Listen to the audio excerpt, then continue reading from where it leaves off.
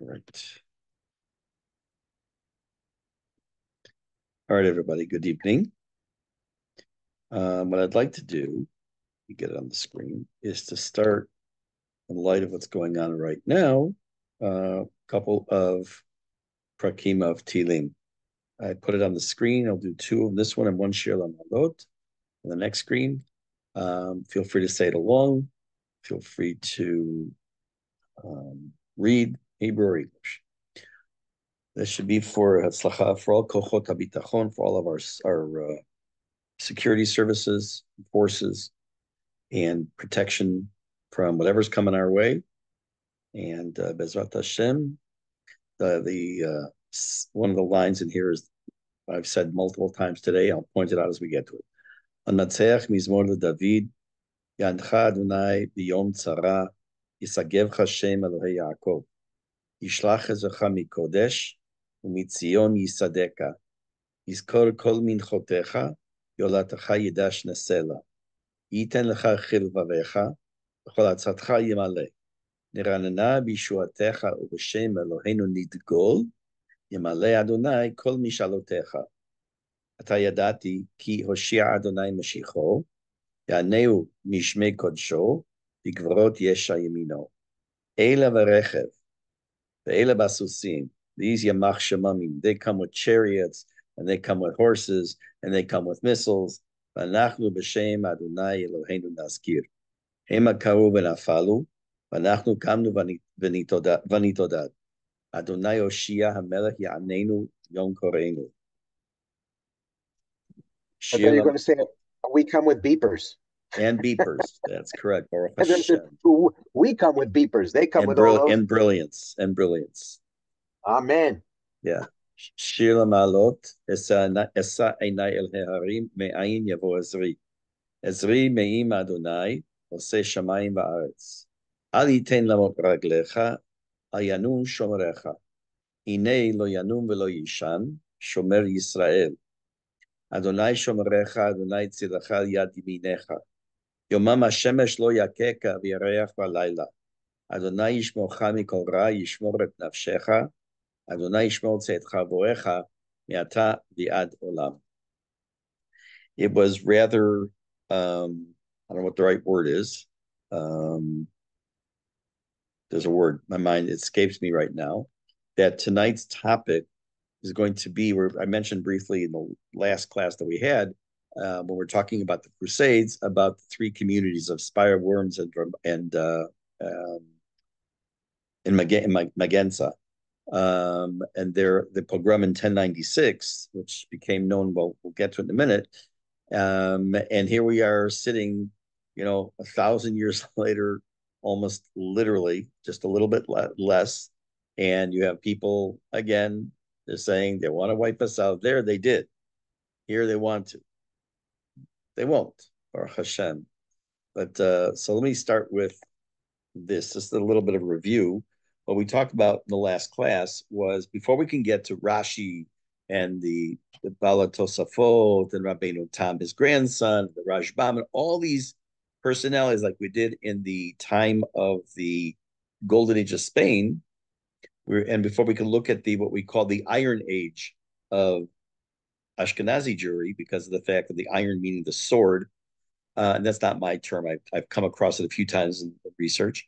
I said we needed to look at this time period globally, what was going on in the world, in the Jewish world, and what was happening Christian, Jew, and Muslim, because it's all being interconnected here. And we talked about the First Crusade, the Second Crusade, the Third Crusade. We talked about where they went to, but we're going to backtrack to the beginning of the First Crusade, 1096.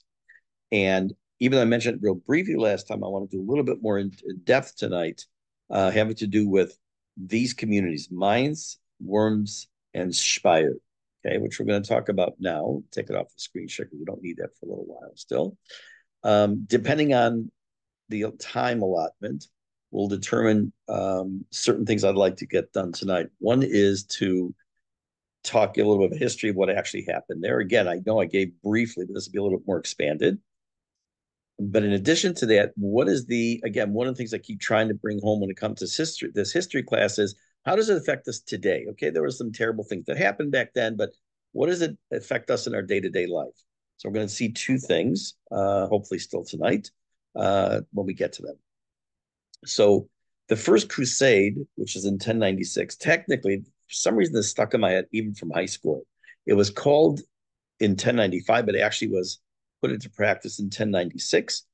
And it set off a series of pogroms for the Jews that became known eventually as Gzerot Tatnu. Tatnu is tough nun vav, which is the Hebrew year 4586, which corresponded to the year 1096.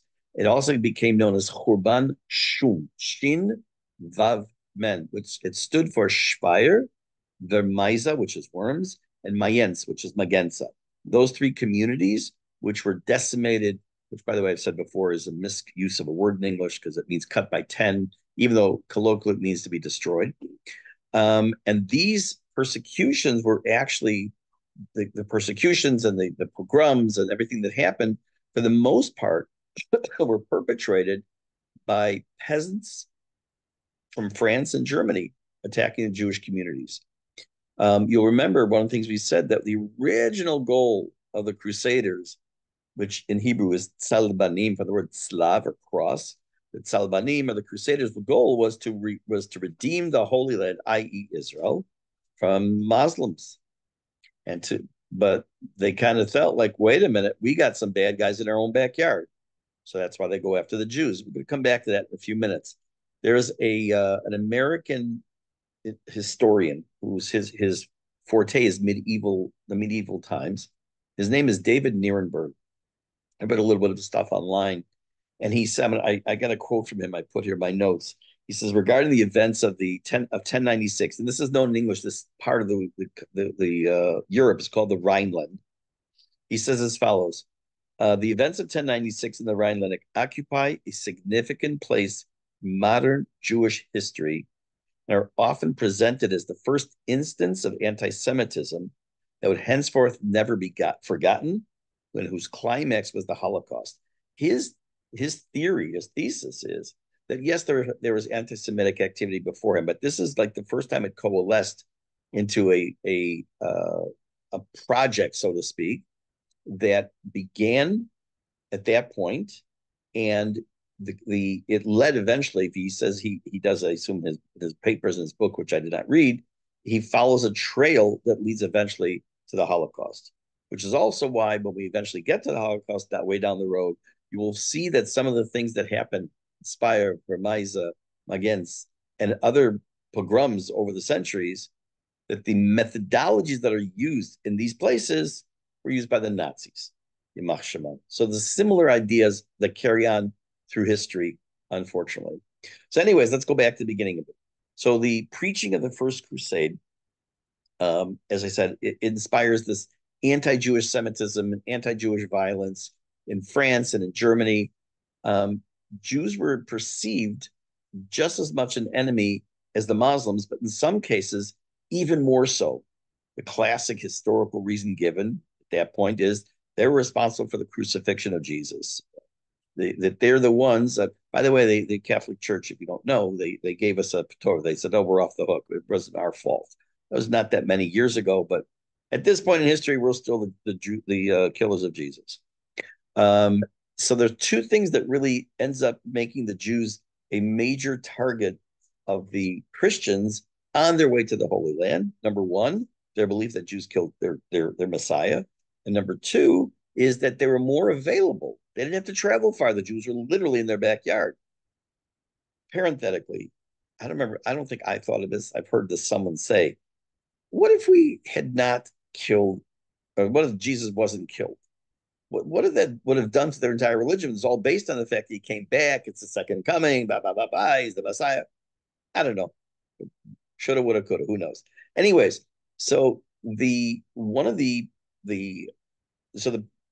among the motivations, Jews killed Jesus. They're more available, and we talked about last time also the money aspect, that the peasants and even those who are above the level of peasants needed the money. And by killing off the Jews, number one, they got the money of the Jews. Number two, if the Jews owed them, if they owed money to the Jews, easy way out. debt canceled. There's no one to collect.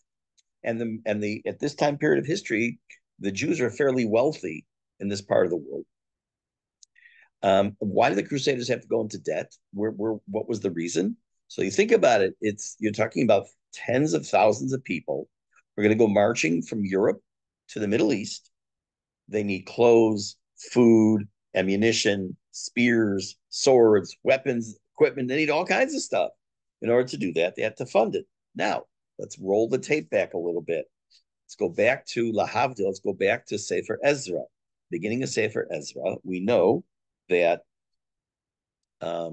Sefer Ezra Nehemiah, the Jews are going to do what's called Shivat Zion. Shivat Zion is the return to Zion. For those of you who were in the class when we learned it a couple of years back, or less, actually, the whole idea that there's Hatzarat Koresh. Koresh gives the permission for the Jews to return, a small amount return, and those who don't go back to Israel, their job was to fund the return to Israel. So this travel doesn't come cheap.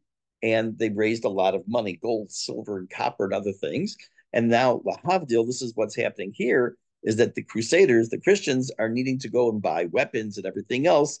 And by doing so, they are going to debt, and they need the money to pay for it. So I don't know if you're aware of, but I know for sure in Russia this happened. It may have been by others also, but in Russia during communist times of Russia, when a person was executed for treason or for whatever the reason was that they made up that they executed somebody, and they sent a bill to the family for the bullets, so that they funded in other words, their victims funded their killing. So in a sense, the same thing's happening here. The Crusaders go into debt, and the Jews pay for that debt with their lives, or sometimes not their lives, but just their money. They also, like I say, were indebted to money lenders. And they rationalized the killing of the Jews because they looked at it as a form of their Christian mission. That was their job. They say, wow, how could you have something like that? How can that ever be? You're talking about intelligent people. History repeated itself on that line multiple times. After all, the Quran, we talked about this already when we were learning Islam. The Quran talks about, there's two aspects in the Quran. One where that Muhammad is very complimentary to the Jews, and then when he's very much against the Jews, because in the meantime, it turns out Jews don't want to join him. So then he tells the tree that, the time will come and the Jew's going to hide behind you. They're going to say, hey, Muslim, there's a Jew hiding behind me, come kill him. So that's their goal. I mean, that's what they want to do. Tonight's a good example. That's what they want to do. Why does Iran want to send missiles? Because before 1096, it's not like there was no killing of Jews. It's been a sport for the non-Jewish world for many centuries. In the city of Metz, the city of Limoges, and I have down here 888 and in 992. Again, these are cities where Christians went in before. This is 100 years, 200 years before the first Crusaders, in some cases 300 years before, just because in the city of Treves, Treves, Treves, in 1066, 30 years before the First Crusade, it said that they were all these attacks, and this is the quote from this historian, were viewed in the traditional terms of governmental outlawry rather than unbridled popular attacks. The passions aroused in the Christian populace by Urban II, he was the Pope, the call for the First Crusade, moved persecution of Jews into a new chapter in history where the previous constants no longer were held. So it wasn't just like haphazard, they were just outlaws, they were just killing Jews for sport. It became a mission. It took on a new flavor, which is also why this author, this historian, was saying that it's like the beginning of real anti-Semitism. If somebody wants to plunder just to kill, just to get stuff, that's one thing. It doesn't mean he hates the person. He just wants their stuff. But when there's a not just a reason, but there's a mission, and it's backed up with a religion, and there's religious fervor behind it.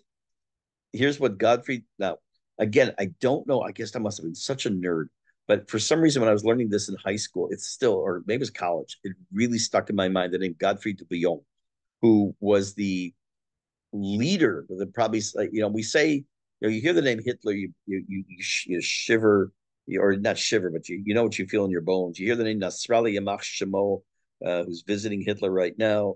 You hear all these names, like they were the modern days Hitlers. So Gottfried Billon, who was, he's okay, he was a guy who called for this the work of going against the Jews. But listen to what he said.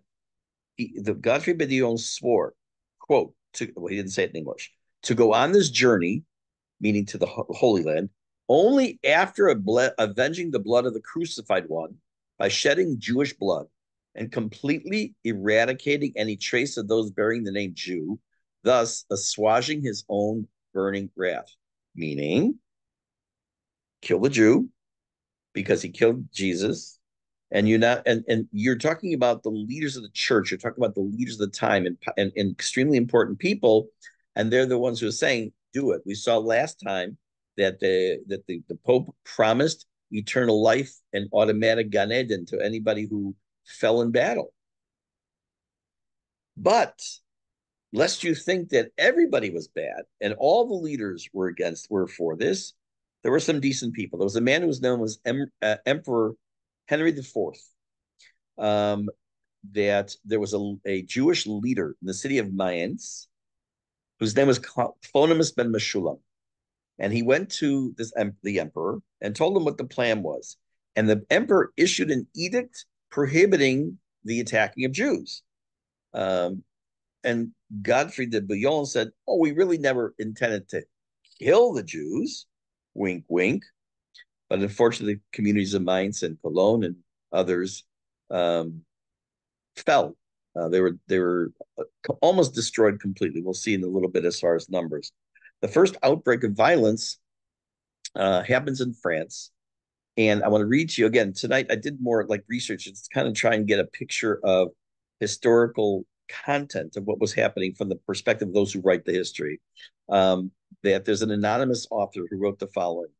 There first arose the officers, nobles, and common people who were in the land of France, who took counsel together and plotted to make clear the way to go toward Jerusalem, meaning, let's get the Jews out of the way so now we can have a clear path to Jerusalem. At the time, the Jewish communities in France heard about these things. Trembling seized them. They wrote letters and sent messengers to all the communities around the river Rhine to the effect that they should fast and seek mercy from him who dwells on high, that he might save them from their hands. When the letter reached the holy ones of the land of Rhine, namely the men of renown in Mainz, they responded to their brethren in France as follows, quote, "The communities have decreed a fast. We have done that which was ours to do. May the Lord save us, and may he save you from all sorrow and oppression which might come upon you. We are in great fear." The Jews, religious or not religious, when things get tough, will turn to Hashem.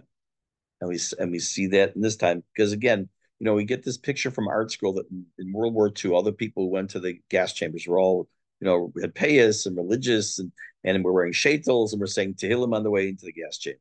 Not the truth. It's not true. It's fake. It's fake history. Same thing is true here. When you have Jews that were murdered in Shum, in these three communities and beyond, there were religious people and there were non-religious people. Yet they declared a fast and the community fasted with them. They did have what was called the People's Crusade that arrived in this area. They ran out of provisions.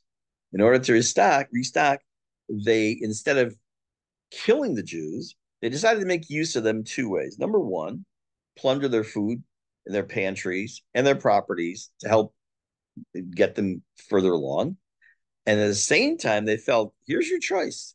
You can live on one condition: convert or die, which, by the way, becomes what Islam is going to do for centuries, Christians do for centuries.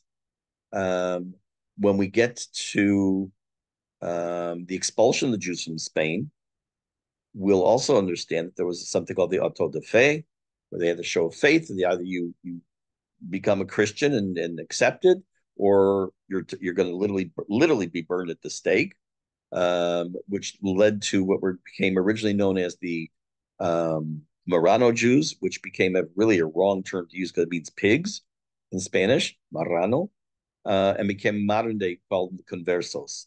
the hidden Jews, the ones who converted but who were still maintaining their Judaism. It's amazing, amazing. I heard one converso speak years ago in Chicago. She was just so interesting to hear the history, but I don't want to get ahead of myself. So let's come back. But not all crusaders who ran out of supplies, like I say, resorted to murder. There was one man named Peter the Hermit. Why was he a hermit? I don't know. But he used extortion. He carried a letter with him from the Jews of France to different communities. He would take it around, and it said, "Look, we're urging you to give provisions to this man, Peter."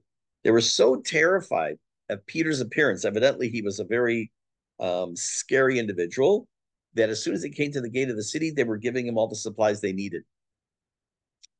Um, Something just went out of my head. I was going to say there's something similar now.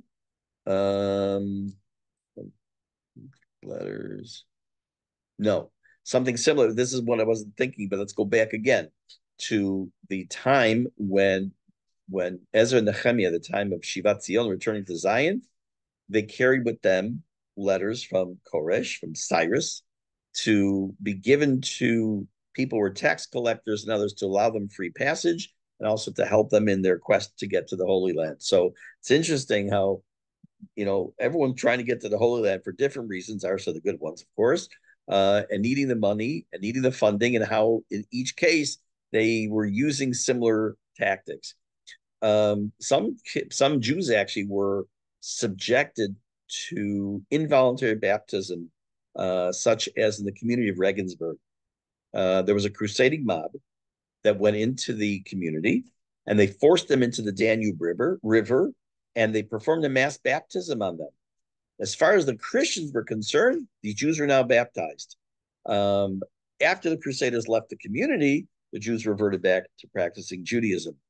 In 1096, again, these Crusaders headed off towards these communities, Spire, Worms, and Vermont, and Mainz. Interestingly enough, the hierarchy of the church condemned the persecution of the Jews. And it was the parish priests. If you don't know much about the Christian church, the Catholic church, that's good. But basically, there's a major hierarchy when it comes to the church. Pope obviously at the top, the cardinals and the bishops and the parish priests, and it works its way down into the altar boys, I guess. However, all the different levels. But so the lower level on the organizational chart, so to speak, were very vocal and actually encouraging the mob to do stuff against the Jews. There was a man named Hugo from the city. I'm going to mispronounce it. It's probably, but it's spelled Flavigny. I'm sure it's probably Flavigny. He says like this: how were the religious appeals? They were ignored by the mob. Quote, it certainly seems amazing that on a single day in many different places, moved in unison by a violent inspiration, such massacres should have taken place despite their widespread disapproval and their condemnation as contrary to religion. But we know that they could not have been avoided, since they occurred in the face of excommunication imposed by numerous clergymen and a threat of punishment on the part of many princes. Meaning, he said it's amazing how many people were massacred, in spite of the fact that the hierarchy of the church was saying what's not okay, but they had no choice because they were told if they don't go to war, they don't kill, they're going to be excommunicated. There's be all kind of punishment by the next level down. So it was a bit of chaos. The mobs evidently did not fear retribution because the local courts, imagine for a moment, you're in the city. These weren't like backwater towns. You're not talking about Podunk, Iowa. They were regular cities and they had court systems. So in a regular society, when there is a attack, there's a retribution. There's consequences in a court of law. They had nothing to be afraid of. There was nothing. They knew that they weren't going to be prosecuted. They had no worries at all. The pleas of the clergy to have things stop went unanswered, and it just didn't end very well for the Jews. One of the largest of the Crusades, again of this time of Tatnu, 1096 of the Common Era, was one that was led by a count named Emico, Emicho. Um, he went with not one, not eight, but 10,000 men, women, and children, and went through the Rhine Valley towards the river, towards the Danube, to go get himself some Jews. Now, why am I emphasizing men, women, and children? Again, nothing changes in history when it comes to people coming against the Jews. You've all seen videos of Hamas who have their little kids in summer camp. As opposed to teaching them the Quran, they teach them how to kill Jews. But the Holy Roman Emperor Henry IV ordered the Jews to be protected when he heard about Emico's intentions. Didn't do much good, though. Jews were killed in Metz. They were killed in Speyer. In Speyer, they were given some shelter. They were protected by some, and specifically by John, who was the bishop, and the Bishop of Worms also tried to protect and shelter Jews. And we saw this last class. The Crusaders actually broke into the palace where they were being held, the Episcopal Palace, which is the home of the bishops, and killed the Jews right there inside where they were being protected. At least 800 Jews were massacred in Worms, and they refused to be baptized as Christians. Even though there were some who tried to prevent this from happening, the massacre happened, and many among the Christian business class tried to help. But they had to abandon ship, so to speak, when the Crusaders continued to arrive with greater numbers, greater numbers, greater numbers. And the bishop who was trying to protect them, he himself fled the city. Mainz was the city that had the most amount of dead of Jews that were killed, was 1,100 Jews. And kind of was the spark, according to this historian, and also even just, you don't need him to tell you, just look at history after that. There's a spark that really lit one of the major flames of, of, of Jew hatred, anti-Semitism, and the whole idea of killing Jews. Which leads me to, and I'm glad I do have the time, to two more points that are directly connected to these events. If I mentioned this following thing in a prior class, it was only tangentially. So I want to mention a little bit more now. Actually, we'll do a screen share first.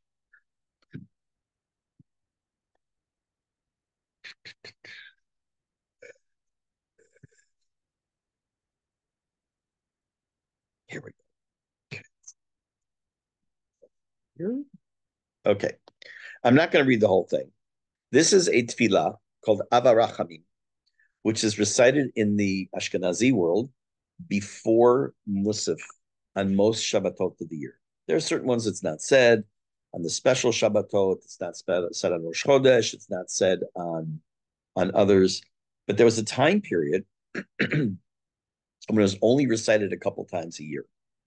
It became part of the liturgy of Ashkenazi Jewry to say this before, like I say, before Musaf on Shabbat. And it was written anonymously. It's gone through some different iterations over the last few centuries. But oh, we're getting an alert. Hold on. Extreme. Okay, we're going in for shelter. Class dismissed. I don't hear a siren.